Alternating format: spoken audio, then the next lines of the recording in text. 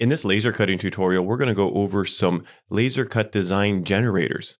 Sometimes we need to make something with a laser cutter, and it's a simple design. And chances are someone in the open source or the maker community has already made a generator or a file that we can use for that project.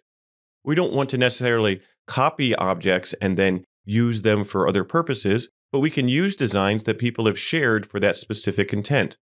Then we can use those designs to learn from. Then we can create new original designs and share them with the community and use them for our projects. Remember that your creative work is valued in no small part due to its originality. We don't want to waste time on making something that already exists, like a square box. It's a great practice exercise to learn how to model a square box, and I recommend it. But if we want to learn how to use a laser cutter, we can use pre-built designs to test out the laser cutter and then learn more about how laser cut parts fit together in order to make better designs. We stand on the shoulders of giants. Human progress is made by learning from those that have come before and then contributing your part to that progress. There's a great website, boxes.py, that has generators for all kinds of different laser cut boxes in common forms. These are really great because they are parametric models that we can type in a few parameters and then cut them out on a laser cutter. We have shelves, wall-mounted tools, and they can give you a lot of inspiration and ideas about how to use different joinery methods and ways of assembling laser cuts. So what we're going to do is see how can we download a simple model from boxes.py and then make sure it's set up correctly for using our laser cutter. Let's go ahead and just use a simple box. So I'm going to use this box right here. Once you select the box, then you're going to see all kinds of different settings. Some of the settings are twirled up because there's recommended settings, for example, finger joints. We can leave this at the default setting, and the same thing for a lid. In this particular design, we're not going to worry about the lid, and then we can decide how large our box wants to be. For something small that we're just starting out, 100 millimeters is fine, so this will be 10 centimeters square, and then we're going to either use the outside measurements or the inside measurements. If you ever want to know more about a specific parameter in boxes.py, you can click on this column of horizontal lines. This will then show you all the different information that you need for those specific parameters. And this can help you design your box based on their definitions. You need to measure the thickness of your material. It's a great idea to start out with some thin material so your laser cutter can cut quickly. And a standard piece of thin plywood is generally 3 millimeters, also known as 1/8 inch, but it's never going to be exactly the same. So it's best to use digital calipers to measure this.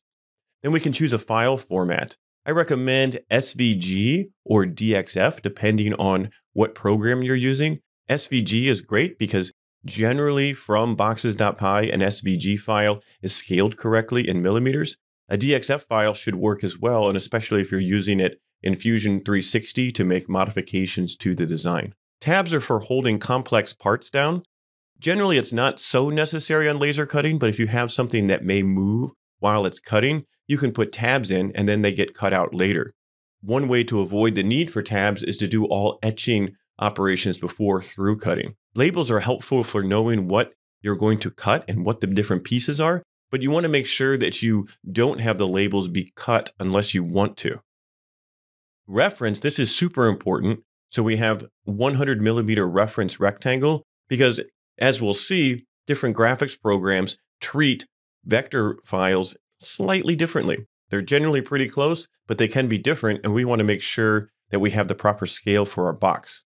Then you can choose different styles for inner corners. We're going to leave this at the default loop.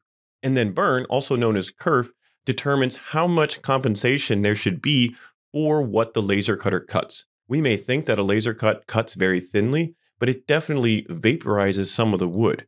Just like a table saw blade cuts approximately a 1/8 inch or a 3 millimeter kerf, a laser cutter also leaves a kerf. If you know your specific kerf, you can type it in here, or you can use boxes.py burn calculator. So this will print out a template, and then you can test the fit based on your laser cutter. And this is going to vary from laser cutter to material for material. For the particular laser cutter I'm using, I know the burn is approximately 0.126. Once we have this, then we can click Download. Save the file on your computer. You can also save to a specific URL to come back to if you want to remember these settings. And you can click Generate, and then it'll show you the files. So here we have the files that we're going to cut for our box.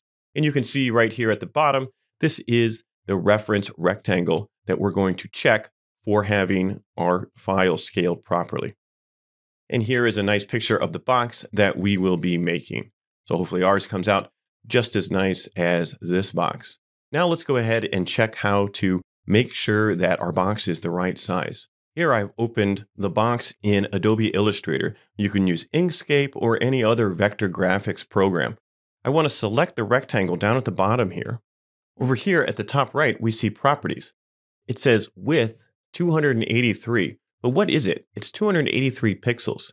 This isn't very helpful because all kinds of screens and files have different resolutions. What we want to do in Illustrator is to change the document unit to millimeters. How can we change Adobe Illustrator document units to millimeters? We can go to File, Document Setup, and then right here we'll see the units, and we change this to millimeters, and then click OK. Once we do that, we'll notice at the top here that we see a clear and exact 100 millimeters. That means we know that this file is correct for this scale. Let's take a look at the same file in another program. Here I'm in Fusion 360. This is another common program that's used for making, digital fabrication, and laser cutting. I can insert an SVG. Then I can select the plane to insert the SVG. And it offers me a scale distance. I'm just going to press OK. And now I'm going to check that 100 millimeters. Here is the 100 millimeters, and I can press Inspect and click this line. Now, if I look at this, this is 26.458 millimeters. That is not 100 millimeters.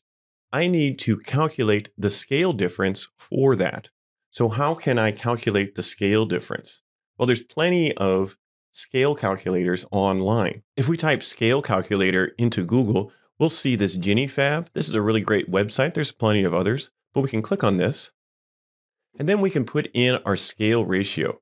So this is asking for the ratio, but if we scroll down, we can click Scale Factor Calculator. Then we get Scale Factor Calculator, and we can actually type in numbers. Back in Fusion, I note that the length is 26.458. Then at the Scale Calculator, I can type 26.458, and then what length should it be? It should be 100. Then I get my scale factor. So I can highlight this scale factor, copy it, go back to Fusion. I can scale the SVG. In order to scale an SVG, we need to unlock it. So if I right-click Edit Sketch, and then I highlight the entire SVG, and I click Lock, this will unlock the SVG. Then I can finish my sketch, and I can highlight all of the SVG. Then I can click Modify, Scale. I've already selected the entities. Then it asks for a point. And I need to put the scale factor. So I'll paste the scale factor in, and I'll press OK. Now let's go ahead and measure that line again. If I click Inspect, then I click this line at the bottom, I now get 100.001 millimeters. This should be exactly 100, but because of the scale factor, it's not exact. So we want to be very careful when we're double checking reference measurements to make sure they're close. Down here at 1,000ths of a millimeter, it's going to be okay, but on very precise things, scale factors and conversions can matter. For importing into Fusion 360, a DXF may be a better option from boxes.py. Hopefully you're able to generate a box from boxes.py and then check the dimensions and the reference in a graphics program or a 3D modeling program of your choice. Happy laser cutting!